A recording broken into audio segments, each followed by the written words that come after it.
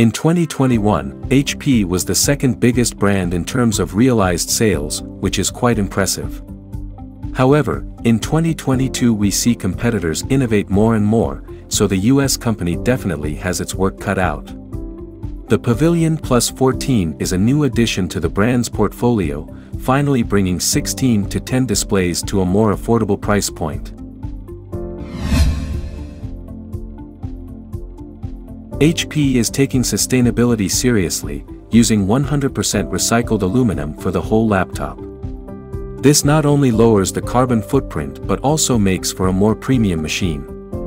Durability is another story, however, as we saw some flexing from the lid, while twisting the base results in the touchpad registering clicks.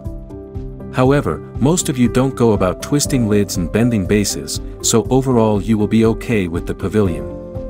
Where it shines is with its portability, weighing only 1.4 kilograms and having a profile of 18.4 millimeters. While the lid is bendy, it opens with one hand revealing the keyboard, which has decently sized keys, except for the arrow ones, which are smaller. Despite the thin profile, we get long key travel and clicky feedback, making typing very comfortable. The touchpad is massive and doesn't use glass, however, the material is still very smooth and tracking is accurate. The port selection is pretty good, considering the smaller stature of the device. Most of the bases are covered, with the left side housing an audio jack, one 5 gigabit USB Type-A port, and a microSD card slot. On the opposite end, we see one more USB port of the same type, an HDMI 2.0 port, and two 10 gigabit USB Type-C ports with charging support plus DisplayPort 1.4 and data transfer capabilities.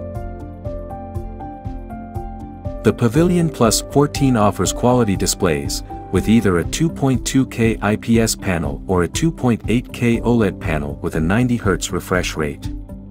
We tested the 2.2K variant, which is a perfect fit for a 14-inch device.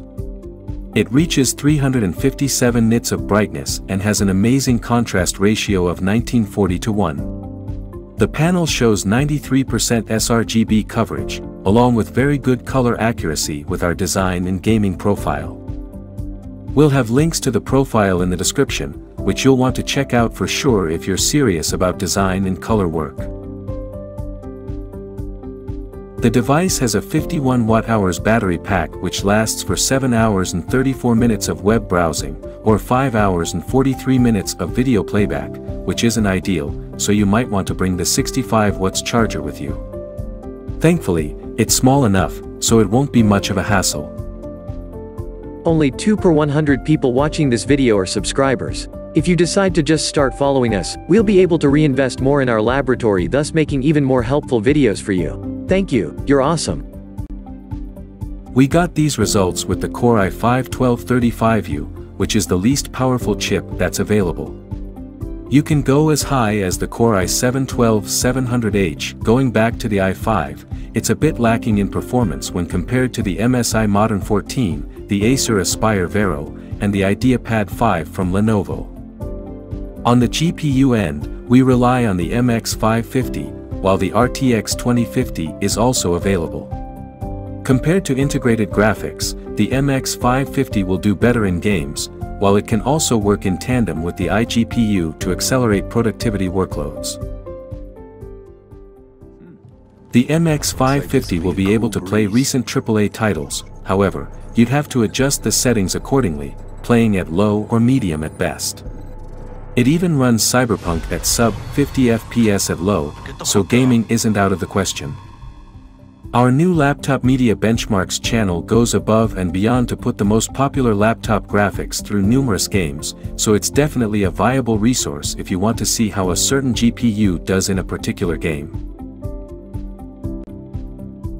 Keeping the CPU and GPU cool is a setup with 2 heat pipes, 2 fans, and 1 long heatsink.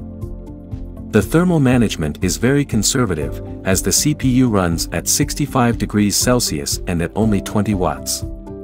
This leads to lower clock speeds, which is generally HP's way with business machines. The GPU performed quite better, keeping a consistent 1400 MHz speed even after 30 minutes. The laptop is very quiet under full load and the base doesn't heat up significantly to cause discomfort. While portable, the Pavilion Plus 14 is also not very upgradable, offering up to 16 GB of soldered DDR4 RAM. Accessing the storage is much better, with one M.2 slot which supports super fast Generation 4 drives. We have a detailed teardown video, which we'll link in the description. It goes step by step, so you're covered if you want to take a look inside the Pavilion.